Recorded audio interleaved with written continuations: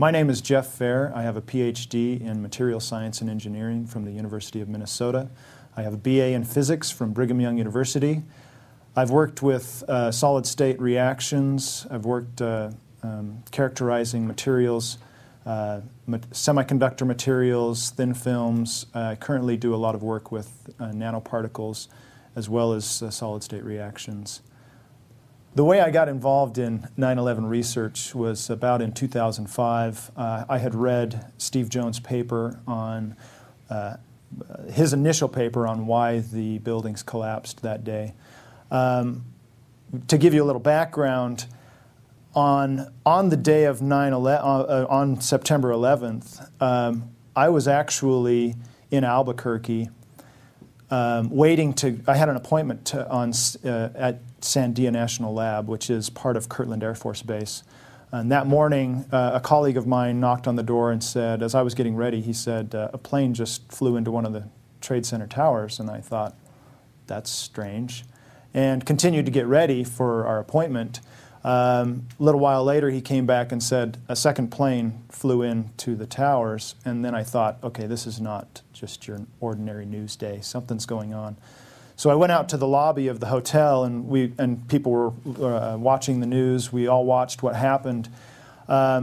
Obviously, the base, Sandia is part of Kirtland Air Force Base, so we knew that we weren't going to be getting on the base that day, and sure enough, the base had locked down. No civilians were going in. So we got a car and drove back to Salt Lake City. So the news of the remainder of that day is a little hazy for me because I wasn't sitting in front of the TV watching the news. And I wasn't aware of Building 7 until I read a Steve Jones paper in 2005, which talks about Building 7, talks about the strange details and evidences of, surrounding Building 7. And that's what really grabbed my attention and made me want to look more into this. And so I actually looked for Steve Jones, and I sought him out, and we talked for a little bit. I wanted to get a feel for his sincerity and his motivation for doing this, and so we talked a little bit, and then I watched one of his talks that he gave in September of 2005 at Brigham Young University. And we talked some more, and at that time I was working as an electron microscopist. I was characterizing materials, and I thought that I might have something to offer if eventually he was to come across some evidence or evidence was sent to him. And so I offered what I could do to study that and to get some data on any of the evidence that he might collect. So eventually, he was able to get some metal samples that were from some of the steel beams from one of the towers, and we studied those. I cut up some of those steel samples and polished them to see what we would find in the steel. Some of the pieces that he acquired at the time had some corrosion. They'd obviously gone through some melting, and we thought that those might be significant. So we actually were looking, and I was going in that direction. That's sort of my expertise, solid-state reactions, and that's not quite solid-state necessarily, but that's certainly in the realm of my expertise. So that's the direction that I wanted to go, was to look at these materials, study the phases, and maybe see what temperatures that these phases would have to, or the temperatures that the steel would have to get to create these phases. And then around 2006, I believe it was, Steve started receiving dust samples and started looking at these dust samples. So the study of the metal samples turned up different phases. I did obviously see the steel phase and iron oxide phases. We did find an iron sulfide phase as well as an iron silicate phase. Looking at all the phases, I came to the conclusion that in order to create these phases, we'd have to reach a minimum of about 1100 degrees C. So that was some preliminary work that we did with these steel samples or the steel evidence that Steve was able to get from various people. In fact, one of the samples came from Clarkson University. Some of the steel beams had been sent out to Clarkson College, and they were going to build a monument with these, and there was a lot of debris that was sent with the beams, and some of that evidence came from that debris as well as coming directly off of the steel columns. So that's where these initial samples came from. Obviously, it required polishing these pieces of steel and then putting them in the electron microscope to find, and using X-ray analysis to find the chemistry.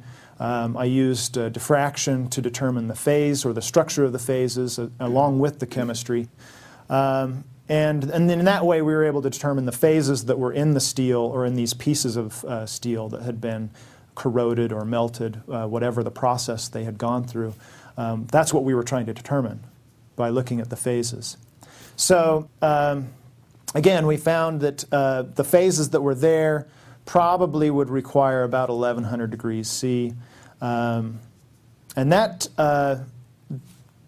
didn't entirely wrap up that part of the study, but that was pretty significant findings. The question became, how do you get to those temperatures? Obviously, the question of how do you get to 1100 degrees C is significant because you don't get to those temperatures with scattered office fires or even jet fuel-fed office fires. You get to maybe half that temperature. So that question of how do we get to 1100 degrees C, that became fairly important to me, and one of the things that obviously made me more motivated to look further into this.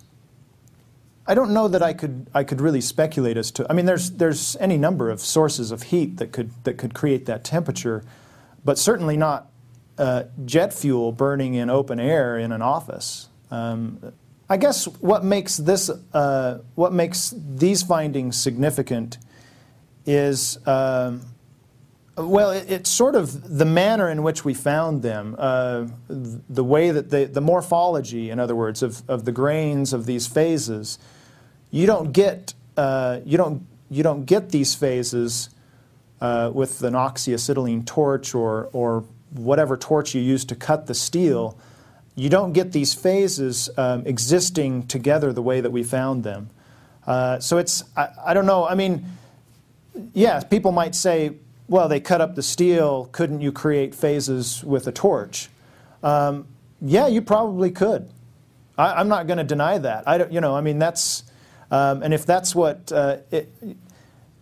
if that ends that investigation, then I think what has to happen is you have to be able to take a torch and show that you can create these phases. And so far, nobody's done that. So I don't know. I'm not going to say that you can't do that. We did find small amounts of aluminum in some of the specimens. More significant probably was the sulfur content that we found. In fact, in one piece, I found a pore in the steel that had pure sulfur embedded in the pore, which I thought was very strange. And so that's when I really started looking for sulfur and finding it in more abundance in some of these phases. So then, of course, the next question is how do you get the sulfur in these pieces of steel or in the debris?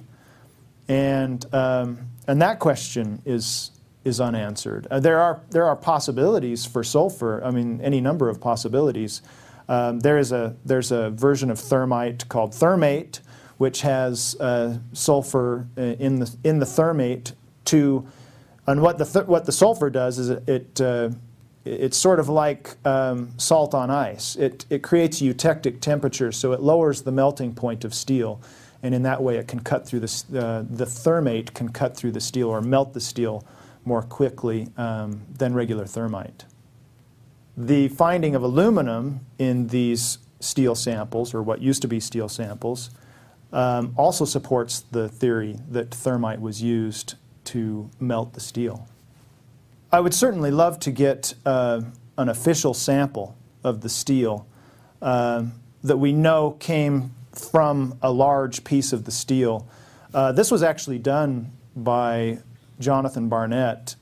He was contracted with FEMA or by FEMA to do this, and he actually took some of the steel members and cut them up, and he selected some very significant pieces of steel. He found ones that had oxidation or sulfidization of the steel members. Some of them looked like they'd been vaporized, certainly melted, and he cut up portions of that steel at that point, or at the locations where he saw the sulfidization.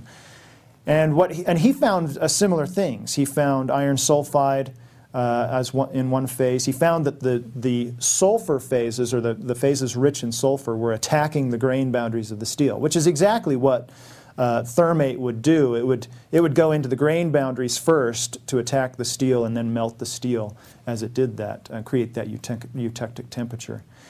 His findings were significant in that